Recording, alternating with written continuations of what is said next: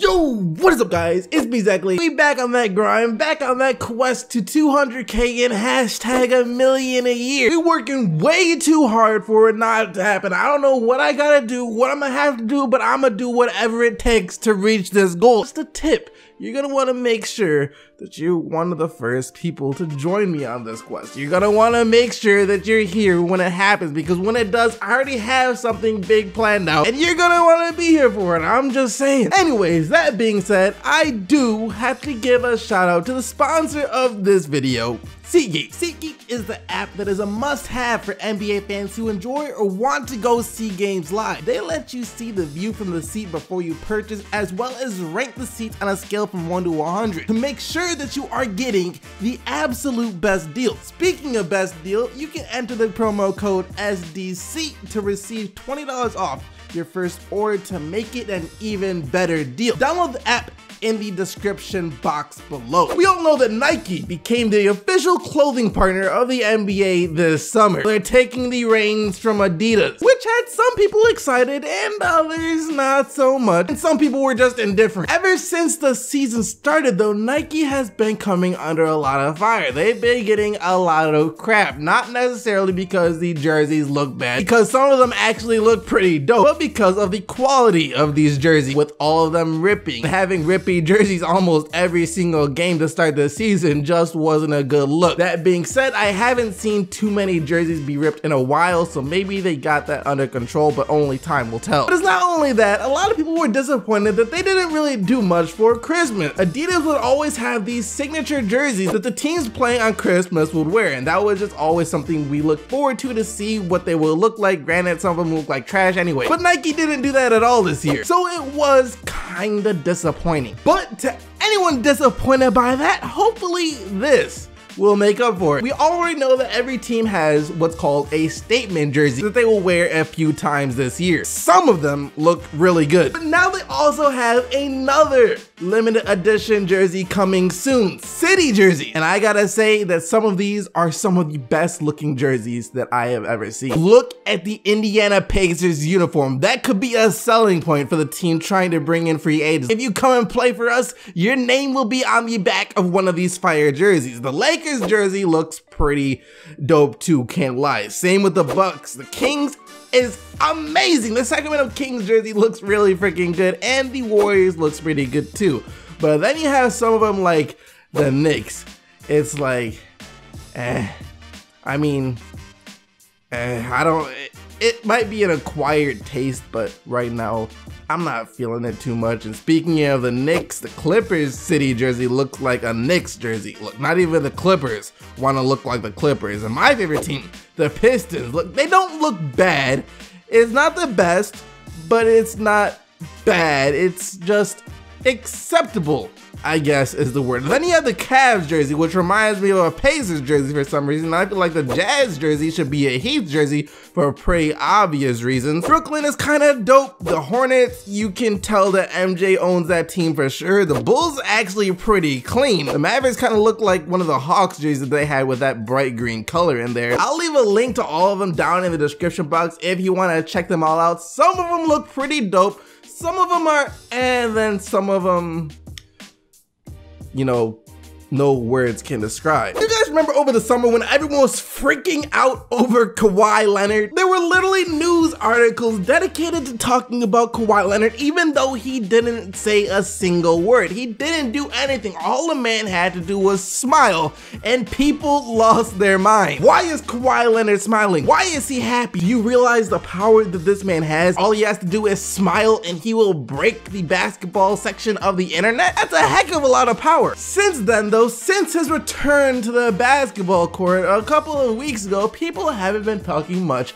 about Kawhi Leonard. He missed the first 25 or so games of the season, but now that he's playing, still not much has been heard about Kawhi Leonard, which is cool. They're trying to make sure nothing goes wrong in his recovery, trying to ease him along. They don't really need him for the regular season, so this is the best approach to do it. But for us Kawhi Leonard fans, it sucks. Not being able to see your favorite player actually play, not being able to see him set flames to the court like we know he can. He's out there playing right now, but you can tell that he's not really playing at the same time. Know what I mean? More than anything, it seems like he's just going through the motions, coasting along, trying to get rust off, trying to get back into game shape. What he's doing right now is like his training camp and preseason. I got some good news about that though, as yesterday, Kawhi Leonard saw a little bit of a jump. There's a little bit of glimmer for us Kawhi Leonard fans. He could be back to 100% soon. By the way, he even said that he's not at 100% after the game yesterday. I wouldn't say I'm 100% yet.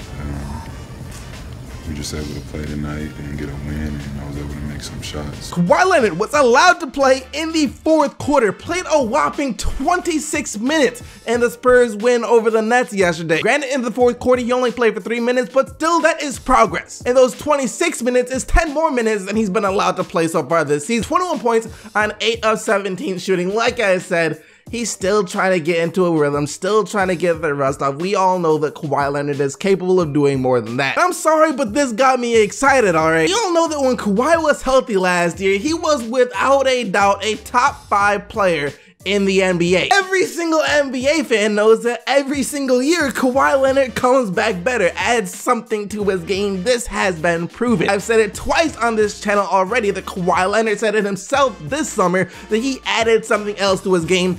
We just haven't been able to see it yet, and most likely won't be able to see it until he gets back to 100%. Like I said, it's exciting because who knows how great Kawhi Leonard could be this year. I don't think anyone predicted LeBron James to be as great as he has been this year, to be better than he was last year. And for a guy like Kawhi, who is still really freaking young, what, 26 years old, not turning 27 until June, until after the season. Of course he's going to get better. Averaged almost 26 points, 6 rebounds, 4 assists per game last year. No one could call you crazy if you were to think he could average close to 30 per game this year. If there was one play, one single moment that could sum up the season that the Grizzlies are having so far, it was the final play from last night's Suns vs Grizzlies game. Tyson Chandler slamming home the alley-oop with half a second left in the game to get the Suns the 99-97 win over Memphis and Devin Booker's return. Humiliating. What a humiliating way to lose a game, like for real. You got dunked on for a game winner. I'm sorry, Memphis fans, but if I was y'all and I saw that happen to my favorite team, to be honest, I don't even know what I would do. I think that would be the point. That would be my stabbing point where I hadn't realized it already. I would accept reality and realize that the Grizzlies need to start 100% over. Start fresh. It's time.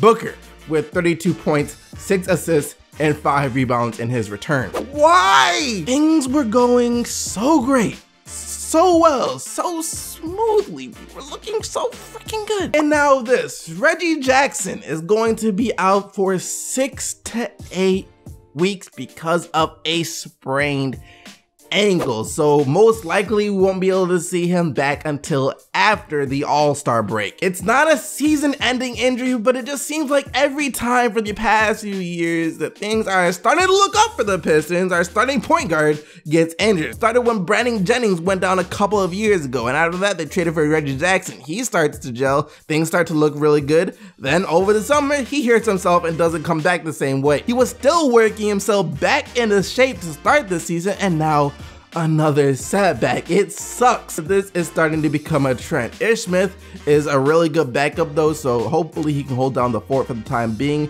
And I guess the good thing for the Pistons fans is that the Pistons won this game 107-83. Drummond with 21 points, 18 rebounds. Harris was on fire, 30 points, 10 of 11 from the field and 7 of 8 from deep. And Reggie Jackson had 8 points and 13 assists in his 20 minutes before he left the game. And the Pistons, they'll be all right, I hope. Don't even feel bad about this, Milwaukee. This ain't the same Bulls team from earlier in the season. They're actually playing good now, so there isn't that much shame in losing to them. 115-106. Chris Dunn is still out here showing what he could have been if he was given more of an opportunity last year. 20 points, 12 assists, 4 steals, and 2 blocks from your point guard. We're talking about a two-way point guard here who can pretty much do it all except shoot from outside. That's probably the weakest area of his game right now. Other than that though, the dude can ball. Dang son, the Raptors just had the #1 seed too. If they would have won last night, they would have been able to start getting a little separation from the Celtics and the Cavs. And I guess it just wasn't meant to be, as they were playing the Dallas Mavericks, so you would think they would win this game heading into it. But even though he's been playing great all season long, games like this happen. DeMar DeRozan just couldn't get anything to drop. 3 of 16 from the field for only 8 points,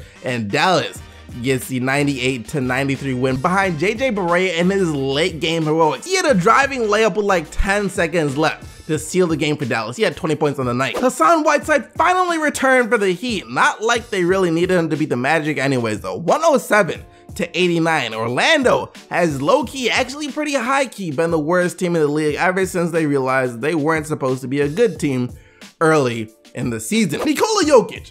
I like the guy, but I'm not afraid to say it. I think he's been a little disappointing so far this season. Look, he hasn't been bad, and I wouldn't say the Nuggets are bad. They're just about as good as I expected them to be so far this season. They probably would have been even better had Paul Millsap not gotten hurt, but it's just that at the end of the season last year, Jokic was putting up DeMarcus Cousins type numbers, getting triple doubles without even trying. Now, he has had a game or two like that so far this year, but he just hasn't been as consistent, and that's the whole thing with this Nuggets team, it seems. Consistency. Jamal Murray and Nikola Jokic, both of those guys have to be more consistent. They were still able to beat the Jazz last night though, 107-83. Murray with 22 points and 8 rebounds, and Jokic with 13 points, 7 rebounds, and 5 assists. Former Clipper Jared Dudley compared the Clippers to Titanic yesterday, saying that they used to be great, but now they're sinking. And I don't know if that's a good comparison, because the Titanic before it sank was a big deal. It was supposed to be the best,